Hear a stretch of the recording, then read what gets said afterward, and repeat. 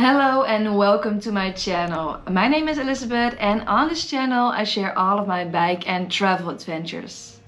Today I'm at my 5th day of my bikepacking trip from the Netherlands all the way to Copenhagen. And honestly, I'm getting a little bored at this point. I'm biking from Lübeck to Niendorf, which is around 60 kilometers. And although I have biked much more on some days, today feels like a really long day. So let's dive in.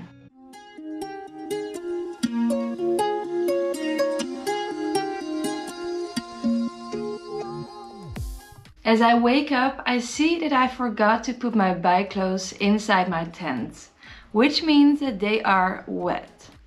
Yep, a great start.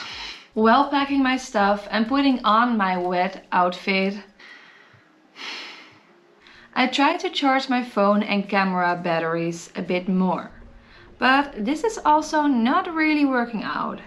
Why? I have no clue, but as I don't want to wait for too long, I decide to take my stuff and jump on my bike. As the weather isn't that beautiful as some other mornings on my trip so far, and I'm still a bit cold of the night in combination with my wet outfit, I tried to bike in a fast pace to warm up a bit.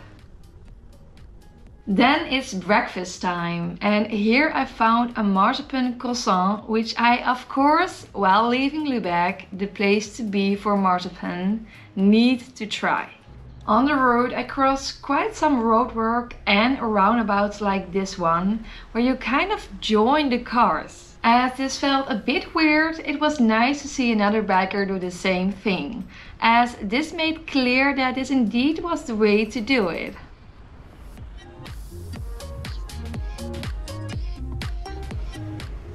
And there was the city center of Lübeck again, where my bike route led me through. And compared to the day before, when the sun was out, Lübeck now had a totally different vibe, less cozy. Perhaps needing to climb up this hill contributed to that. Here you see a clear difference of a normal biker, an e-biker, and me, a loaded biker. But that's fine, I will get there. And after some climbing in my still wet outfit, I left Lübeck behind me.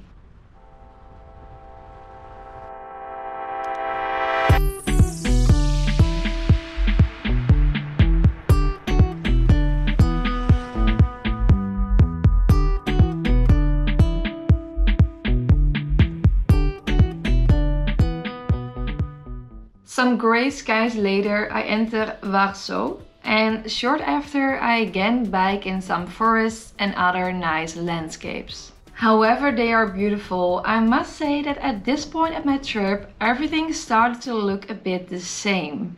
Every landscape and every village.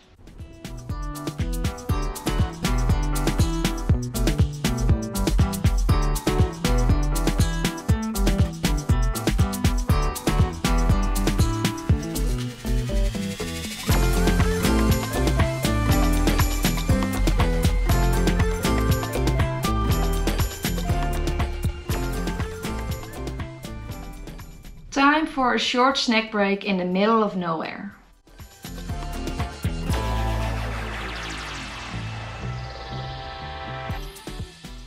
And yes, back on the road.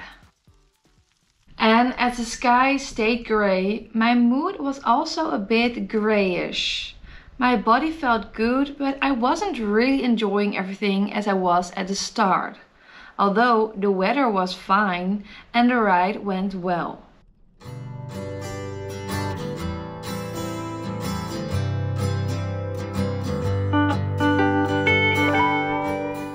I crossed Dasso and Welzyn, and honestly, nothing really excited me anymore.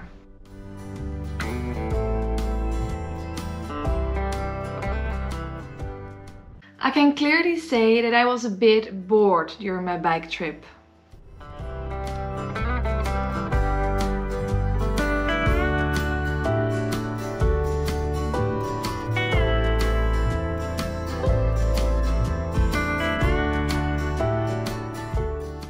Then I came across roadworks, which felt like a small adventure to get through it.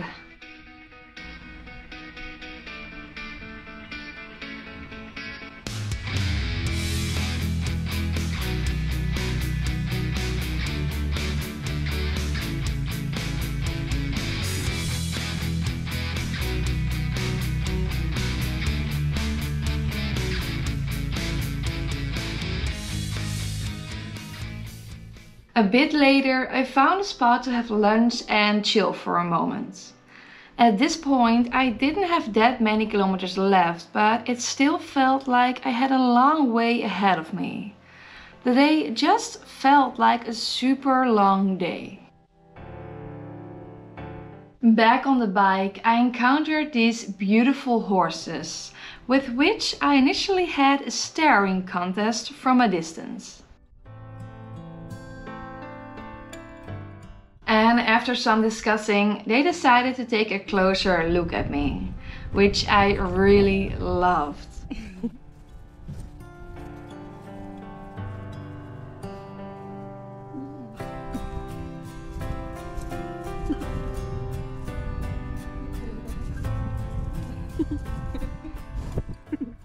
I guess this moment made me again realize why I love bikepacking so much. Traveling through nature on such a slow pace allows me to again enjoy these small moments of happiness. And I think that feeling bored is also a really good experience to have, as not being entertained the whole day like in daily life really helps to see these small moments and appreciate them more. And being bored is for me also a state where I can reflect on my thoughts and emotions and can be more creative, as in daily life there's always so much going on the whole time. So from here on I started to appreciate it more, to feel bored sometimes. Some moments later I entered Wollenberg, which was a place very close to my campsite for the night, which was in Niendorf. Encountering Niendorf, I crossed this lovely beach where I wanted to take a look, which ended up being quite a bumpy adventure. But the viewpoint at the end was worth it.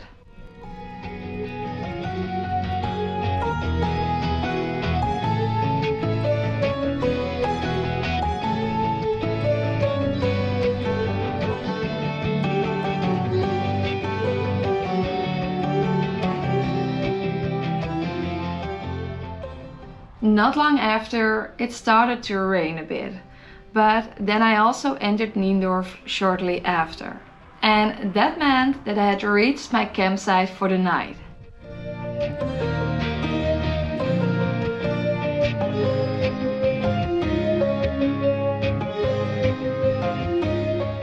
After checking in, I biked to my spot and then I decided to first take a shower, as the weather forecast said it would be dry in half an hour.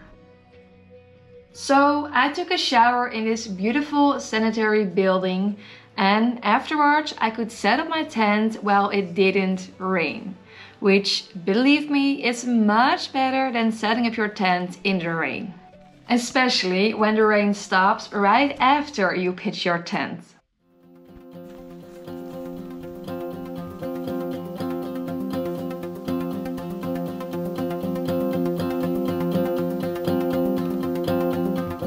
Then I wandered around a bit at the campsite, whereby I discovered this laundry spot which I will use the next day. And then the sun started to show herself. I decided to go for a walk on the beach as it was super close to the campsite. And here I spent the afternoon enjoying this beautiful view. At this moment I felt so grateful for the adventure that I was on. And I could really again appreciate all the feelings that I'm facing on this solo trip, which are also sometimes unpleasant feelings, like feeling bored and a bit lonely today, as I learned so much about myself going through these emotions and thoughts.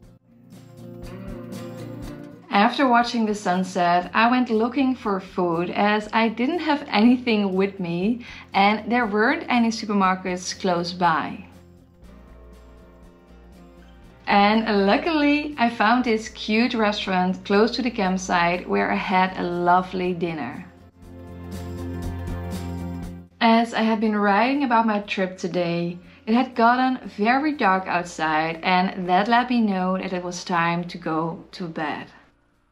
So that was it for this video. In the next episode I'm having a rest day where I'm gonna explore the surroundings a bit more and I'll show you some of the challenges of bikepacking. It's gonna be fun. So thank you all for watching, and if you like this video, please give it a thumbs up and subscribe to my channel. And then I'll say see you in the next one. Bye!